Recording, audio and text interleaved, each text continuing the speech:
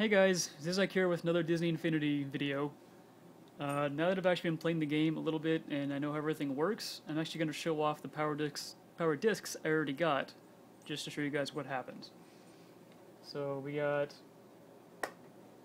the terrain piece for Alice in Wonderland, the terrain piece for Wreck-It Ralph, the Chrome agent thing from Cars. Ow. Yeah, these aren't the best to get out. By the way, Cat's cameraman, say hi. Hi. Okay. We got Cinderella's carriage, the Nemo skybox, and Mike's car from Monsters, Inc. And then, like you saw last time, we got doubles of some of these things. And you can see Violet's back there too. We got Violet as well. So I'm actually going to throw these on the base and then show you the gameplay footage on the gamepad for the Wii U and just show you what it does. So I'm going to unpause and we're going to pick Jack because he's the best one. Let us get started on our excursion. Okay. So first of all, let's show off Cinderella's carriage. Over here. Reflection I'm trying Over to here. get. Cinderella's carriage. So, look up here. The playset piece goes up here. So this can either be a playset piece like you get with the game that lets you play with in the Incredibles world and the Monsters world and all that, or when you're in the toy box, you can use the power discs to unlock toys and themes.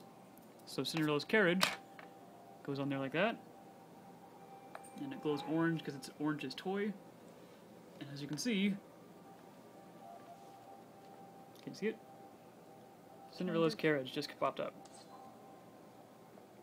Don't get too close. Back up. There you go. So, you can hop in the carriage and drive around. And I don't know why, but all of the audio on the Wii U is really messed up. I've sent them emails and everything, and they just either don't reply or don't really give me an answer. But as you can hear, it's really quiet. And this is only on the gamepad, but still, it's really quiet, and a lot of the audio is messed up in the gameplay levels too, but hopefully it's going to be fixed soon. I just horribly crashed. But, I'm going to shut up for a second so you can actually hear that you can actually hear horses galloping when you actually drive.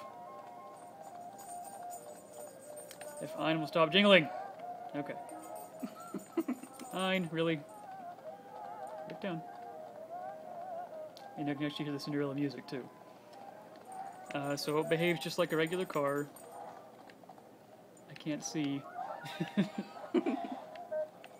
You drive it just like a regular car. I cannot see anything. God. Okay. Behaves like a regular car. The trigger is to go forward. You can still drift and everything. And if you get enough boost, you can actually boost and have giant NOS flames come out. And it can do tricks like every other car as well. So that's the carriage. And if you're in the toy box with two-player, only the first player is going to have it appear in front of them. But if you have a second disc like we do, you can throw that on there and it makes another one come up. So the second player can have one. So let's take these off. And you can see it disappears. So now let's try Mike Wazowski's car. So put that on there, and you get his giant hot rod. So this one is really fast, but again, it's just like a regular car. Has a horn. Drift. Do tricks. Horribly fail doing tricks. And you can boost. Do I have enough boost yet? I can't see. Oh, hello, hello. I hit something. This is really, really hard to do off the iPhone screen. Okay, there we go. And you can boost. And I just did some kind of feat. Okay. So that's Mike Wazowski's car. It looks pretty cool, actually. Alright, so there's that. And next we got Finding Nemo Skybox. So when you put that on here, it's going to flash purple, because it's a theme piece. And then if you watch the screen, nothing's going to change. Okay, let me go over here and see why. I have the sky changer on here, so maybe that's why it's not changing. Let me see. So I'm just going to go into spark mode to move really quick. See if this will do it. There we go. So normally it would change instantly, but since I had the sky changer, it's, you have to push the button to get it to change. And now you can see we're underwater. And you can see over here, there's coral and stuff in the background. And if you look up, right above the castle on the right-hand side, hang on, let me see if I can get it.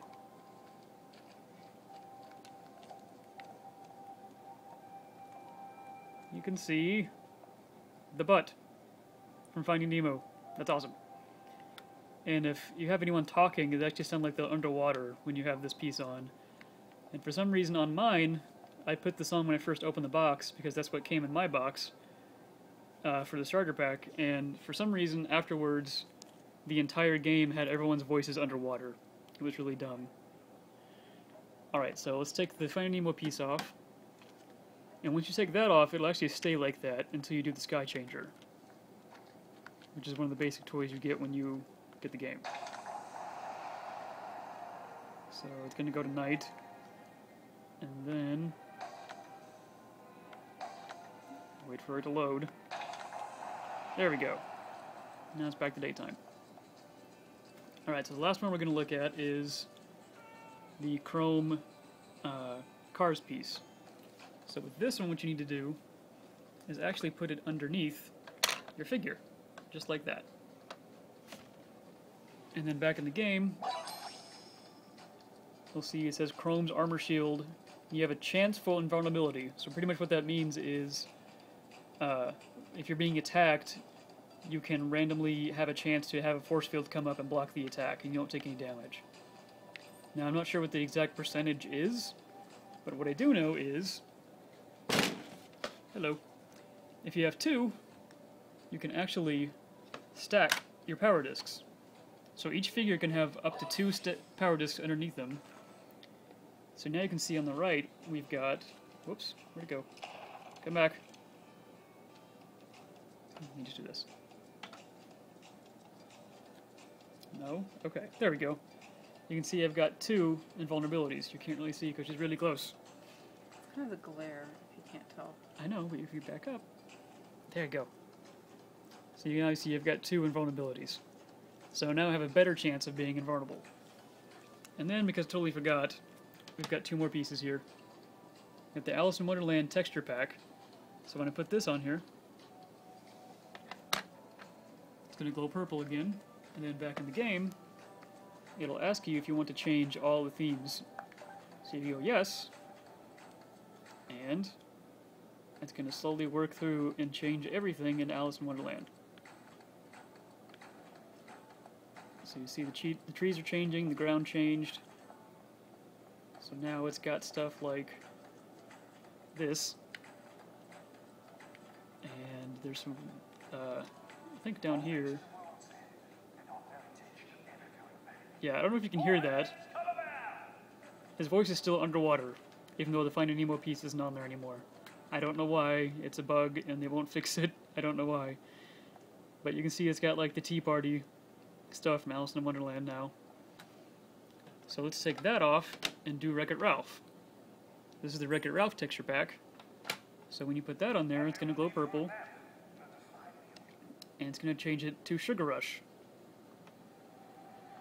It's going to work through and change everything. Like that. So now it's all Sugar Rush looking.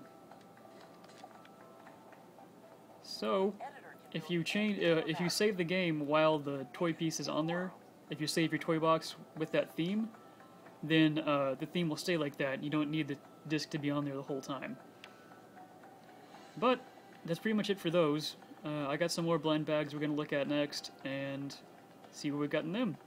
So, thanks for watching, guys. Have a nice day.